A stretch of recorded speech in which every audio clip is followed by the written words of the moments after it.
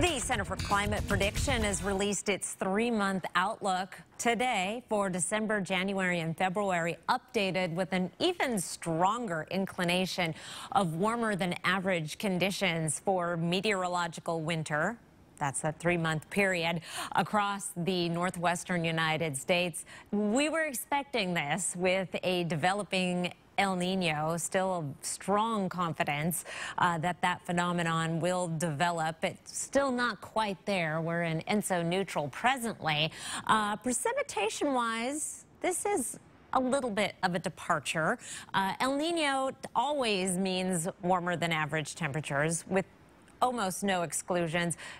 Precipitation, it's a little bit of a different story. There's less of a certainty that we'll have drier than average conditions, but more often than not, we do have drier than average El Ninos.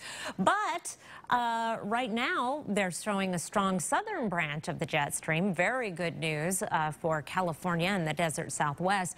And no inclination toward drier than average conditions across the Northwest. So that means we could still do real well for our ski season and have warmer than average conditions down in the valleys. Right now, we have some wet weather across the region as a cold front is making its way across the area overnight.